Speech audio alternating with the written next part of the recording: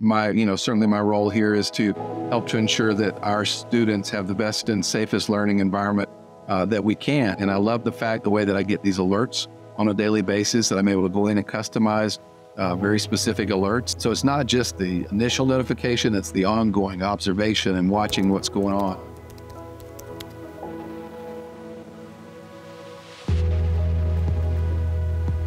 Hi, everybody. My name is James Neufeld. I'm the CEO and founder here at Samdesk. And today we're talking to yet another one of the Samdesk power users. And one of the reasons that we love doing, these series and these conversations is really two parts. One is, we're continually inspired by all of the amazing work and stories that we hear from our users. And oftentimes the work that our users do is a lot lesser known to the general public or even just other kind of users within Samdesk. So it's a great privilege for me to have these conversations and for us to even just here at Samdesk to hear some of these stories that we hear from our users all the time. So wanted to put a spotlight on that.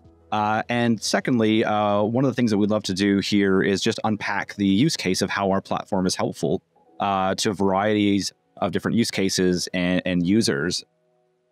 Even us as the platform developers here at Samdesk, we're continually surprised at all the different ways that our platform is being used and deployed in different ways. So we want to kind of unpack some of those stories on the show here today. So with that, let's jump in.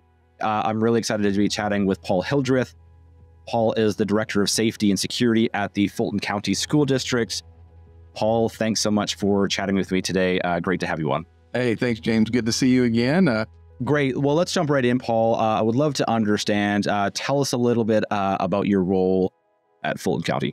Well, James, as a Director of Safety and Security, certainly my role here is to help to ensure that our students have the best and safest learning environment that we can, and that's every day. And we know that, studies have shown that kids, when they feel safe, they learn more and they learn with greater abilities.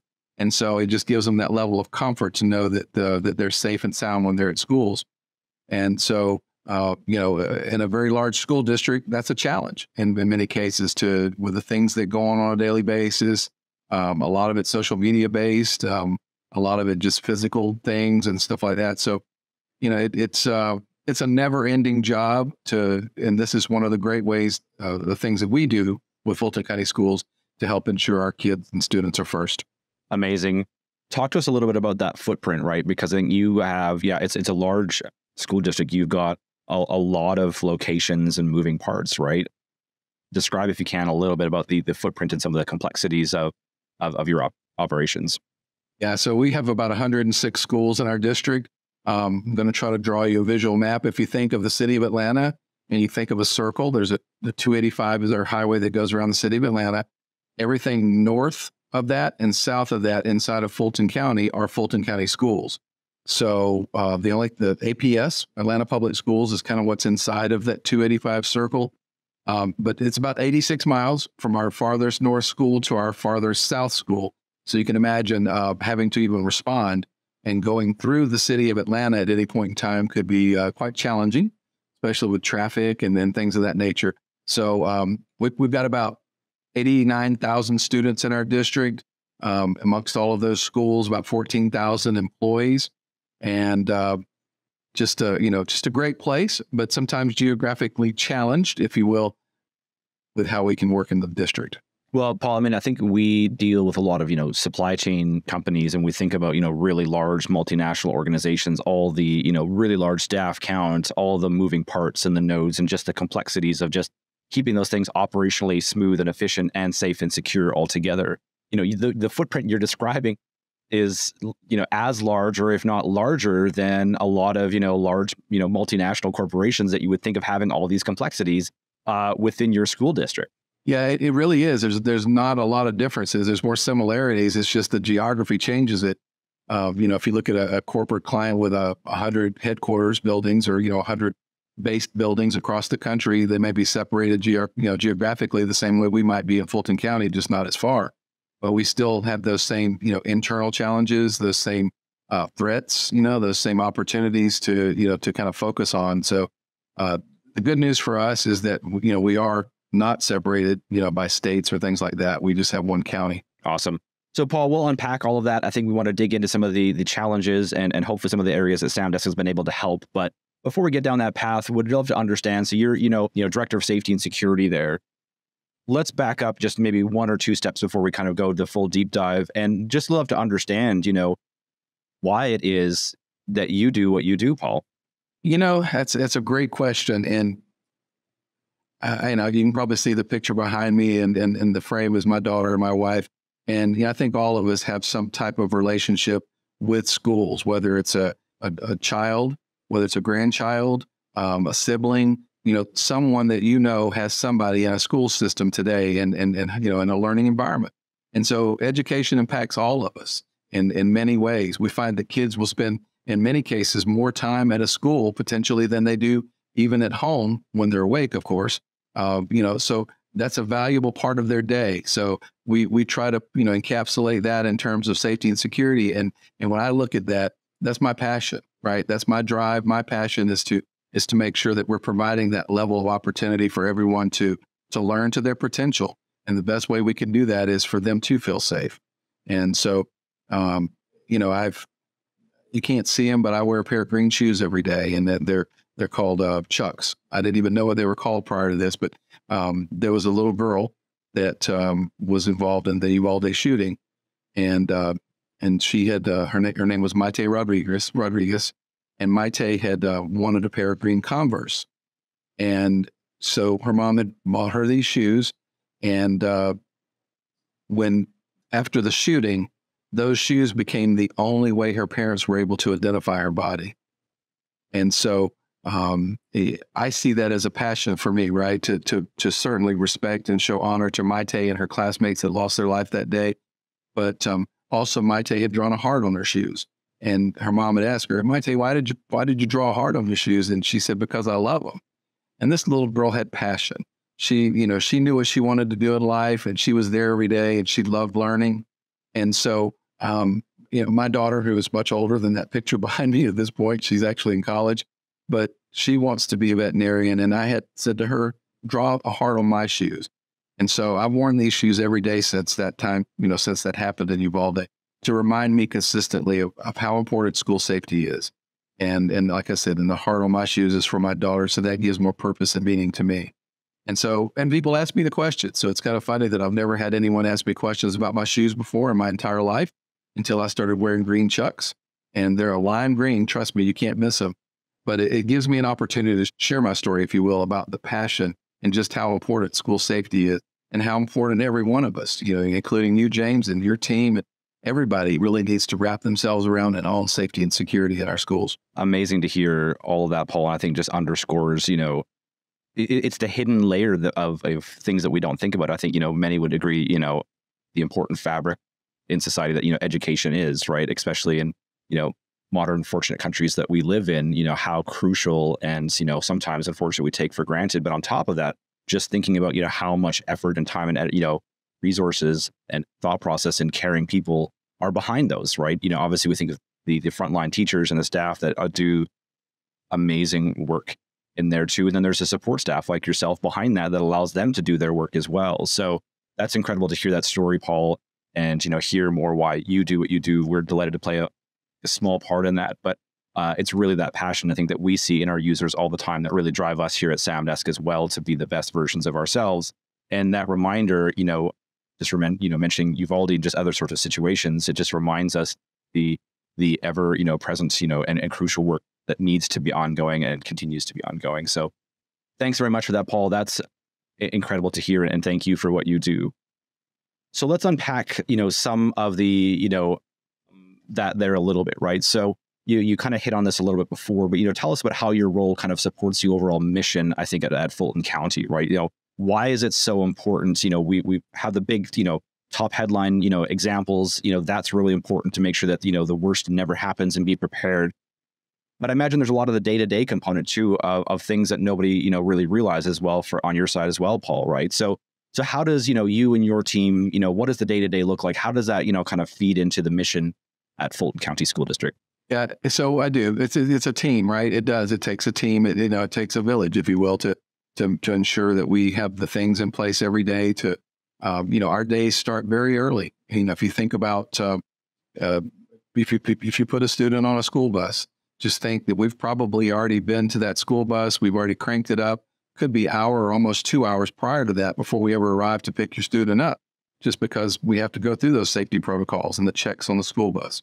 There's someone that has to arrive at the school very early to begin preparing food. So we have to make sure that they have an environment that's conducive to, preparing a proper meal for students to serve them that day when they get to school. And then all the things that we do to get to school, to make sure the day goes by, and all of the things that happen there. That there's times kids get sick, there's times adults get sick. And so, we deal with some of that in terms of response and making sure that we're providing for those needs. We do have events that occur in schools. We have, fires that may occur in school, whether they're intentional or accidental. Things happen. Popcorn has burned many times in many buildings across our country. Most of that's just a bad smell and all of those things. But, there's other things that we have to work through as a school district to, hopefully ensure that at the end of the day, if we go home and we can, sit down and say, hey, well done, we did good today, let's do this again tomorrow. It goes towards that mission, if you will, or that culture of how we do those things. Not every day is a great day, but we try to make it a great day and try to learn from it so that tomorrow is even a better day. And so all of those tools come into play. I think you might have had the opportunity to see my emergency operations center, but it really is a group piece of things, right? We're monitoring cameras, we're monitoring email, we're monitoring tips, and from a tip line, we're monitoring social media, we're monitoring all of these things, and it's an accumulation of all of those pieces that hopefully make us successful. And let's dig in there a little bit. So in the kind of the central core where I think you and most of your team will sit, right, is that emergency operations center. So that's mission control for you guys, and you're monitoring all the things that are happening around you. And one thing that, that we talk a lot about here, with a lot of our users and just hear from their industry, you have cameras, you have the important kind of, infrastructure that's required. You're looking for things that are happening, inside your four walls, right? That's the area that you control. Then there's the outside world of all the other things, right, that are causing impact, right? And so, we can unpack that a little bit, but yeah. So tell us let's drill in on the Emergency Operations Center. What is the mission and role of that function in particular amongst all the little things that you and your team are doing? What is the significance of the EOC? Yeah, so absolutely. So if you think about Emergency Operations Center in normal function, if you would, it's, we're watching, we're scanning, we're watching cameras, we're watching the feeds, we're watching local news, channels, the social media side of all of these things are going on at the same time in a very proactive way. So we want to look for things that might have a potential impact or cause an impact, or, it can be anything in a metro Atlanta area. If you think about it that way, one thing that might not even seem to be related can have an impact that way. And so as we do that consistently through the day, and then when we get indications of something that has gone wrong, or maybe it's a fire alarm or something like that, then it gives us the ability to quickly react to that. So we'll use fire as an example. If we get an indication of a fire alarm in a school building, of course, the primary role of the school is to evacuate. They get the kids out of the building. Well, our team then starts to look back into the building, utilizing our camera system to see if we see any evidence of smoke or flame, or if we see evidence of somebody pulling an alarm or something like that may have caused that event. And then even more so than that, if we begin to see that, then we can communicate directly with law enforcement or the fire department, if you will, to say, hey, this is a real fire. There's smoke in this part of the building or something like that. So it allows everybody to have much more of a coordinated response. And it also kind of, lines up things as you go through a process. And again, with the ultimate goal of, if it's nothing, and maybe it was just the burned popcorn, that we can solve for that, the kids can get back in the building, and then learning continues. Very helpful. Thanks, Paul. So I'd love to kind of shift and dig in a little bit deeper. So, that's, your mission, your mandate, some of the things that you're working on. You got the EOC in the center of that, kind of coordinating and playing that crucial role. How does Samdesk fit into that from your perspective? So Samdesk, and I'm not just saying this, it is really amazing because it allows me to do two things. I can take a proactive approach, and I can go look and see what's going on, or I can take a reactive approach when something happens. And I love the way that I get these alerts on a daily basis that I'm able to go in and customize very specific alerts, especially around, geography and proximity to our schools. And it alerts me, and it's incredibly useful, especially with things like like a water main break. I mean, the water main break, how does that impact me? Well, if the water main break is next to a school and the water gets shut off, we've got food service that can be, impacted. We've got sanitation that can be, become impacted. It just depends. It can layer itself. What was the reason for the water main break? And we can kind of dig deeper into those things. I would say it allows, a lot of peace of mind, right? There's some things that I know that you're doing with Samdesk that allow me to not have to focus on Samdesk, but responsive to Samdesk. And it kind of knocks on my door, if you will, with my cell phone and tells me something's happening. And I love that part about it because it's very proactive and to that degree, but even more so, sometimes for me, I'll open up the program and just take a little bit of a deeper dive, because knowing what's going on in my community and other communities can certainly have an impact on what happens in our local schools. Yeah, because I think you have both sides of that, right, Paul? And I think we've talked about this in the past. It's fascinating. I think there's the, external events that might not be on your own property, the water line break, an armed robbery across the street. One of our missions here at Samdesk that we talk a lot on the product side is we want to make sure that our customers have the feeling that we've got your back, right? You've got your day job, you've got your focus, right? Who's, looking behind you should anything bubble up and try to surface that. So great example in the water main break. But there are also, more extreme things sometimes, unfortunately, that happen across the country or the world sometime that do spill into your world, right? Yeah, and I'll give you a great example. I would say it's been 5 years ago, maybe at this point, but there was an unfortunate plane accident that occurred on our perimeter highway 285, and it was nowhere even near us. The plane went down near PDK Airport, northeast Atlanta. We don't have any schools, probably 30 miles, would be the closest school. Quickly began to identify that that's a challenge for us, because all of a sudden they shut off the interstate. They closed the interstate down. Well, okay, again, we don't really have school buses on the interstate, so that doesn't impact us. But we quickly were able to recognize that once they start shutting down the highways, all of this traffic is going to be on the side streets, and that's where we do have schools. And so it enables us to quickly take some actions to say we need to probably take a look at how this is going to impact transportation and getting kids home in proximity of that area, even though it was close. And I tell you what, it was not more than an hour later, total gridlock. And so that allowed us that heads up about a plane crash that occurred on the opposite side of Atlanta, gave us the heads up and the foresight to be able to look forward and say, what do we need to be thinking about now, how it could impact us?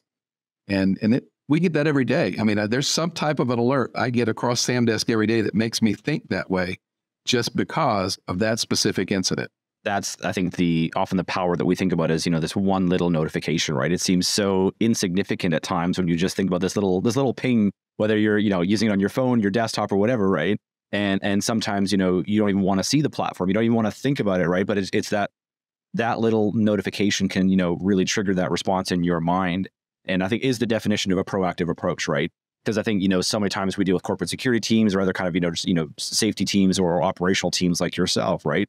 Part of their mission is to get ahead of issues, right? You want to have the best available chance or the best possible chance, right? To get ahead of things.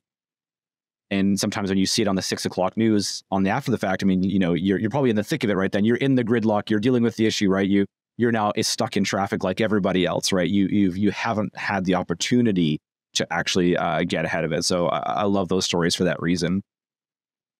So those are those sorts of stuff too. But I imagine too, and I think, when you see incidents happening in school districts in other parts of the country, though, too, even though that's even further away, it might not impact you directly. I still imagine that must trigger some response for, concerned parents or faculty on your side as well. So you're probably dragged into action, I'd imagine, even if it's happening on the other side of the country. Yeah, very true. And especially in the climate of, the active shooters that we've seen numerous occasions throughout this year where of the tragedies on different campuses. The way that impacts me the greatest is just information and knowledge, right? I'm not there. I'm not experiencing the tragedy that's occurring there, but it will begin to impact potentially the climate, right? So as we think about what happens, why it happened, but in many cases, even in just our neighboring districts, I've been able to utilize Samdesk just simply by when something happens, and I'll get the alert that a school in such and such a city or county is a lockdown. What I love about it is I can click on it instantly. I can begin to see pictures of it as people have seen put pictures into social media or text or things like that. Sometimes it's police departments. They're letting people know what's going on. That lets me know what's going on. So the good news about that is I can either follow up with it or begin to think about what we need to do to react to it just based on where it's at. So it's been tremendously advantageous, from that perspective. And sometimes it's even greater than that. When you think about from my side, a lot of times I'll look at it, and I don't know if this is the greatest way to do it, but I do it. But how important is it, right? If you start looking at the number of posts, if you will, or the number of pictures that are involved, that's a quick indication to me of just how serious this probably is. If, I would think that if it was just a fire with a popcorn in a microwave, you're not going to get more than maybe one thing about it. But if you start to see multiple postings and multiple pictures and multiple news services, posting things on Twitter and whatever they may post things about the event, it to me, it escalates that up to say, well, I better take a deeper look into this and see how this might impact us. So it's not just the initial notification, it's the ongoing observation and watching what's going on and gaining that knowledge and intelligence back so that we can best, formulate if we need to respond and how we need to respond. So Paul, let's rewind, before Samdesk and sort of that transition and kind of, what was life like in that environment?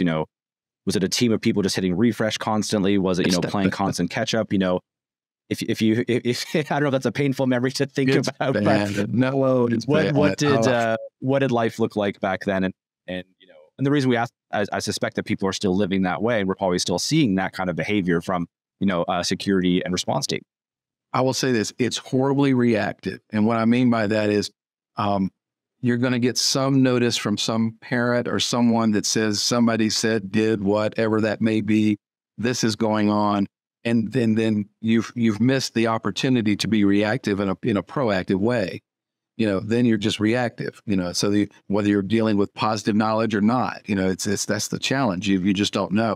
So, I mean, it really was just refresh, it's about finding those best pieces, right? Those best tools of, in this case, social media monitoring, and then bridging these pieces together so that you have the most effective response that you have. So timing's everything, but that's kind of what it is.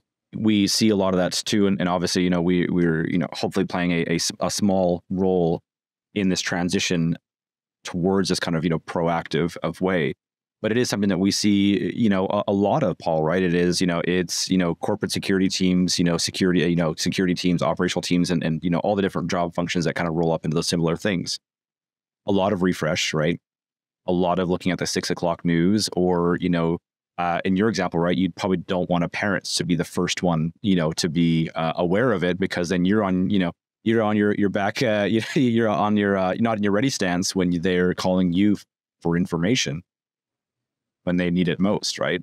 Yep. And so, what do you think that transition's been like for folks like you in your industry, right? Because I think you are coming from a world, and jump in where I'm wrong on perhaps some of my core assumptions here, but a lot of folks are looking at security cameras, access badges, and that was the definition, I think, right, for a lot of folks by and large, right?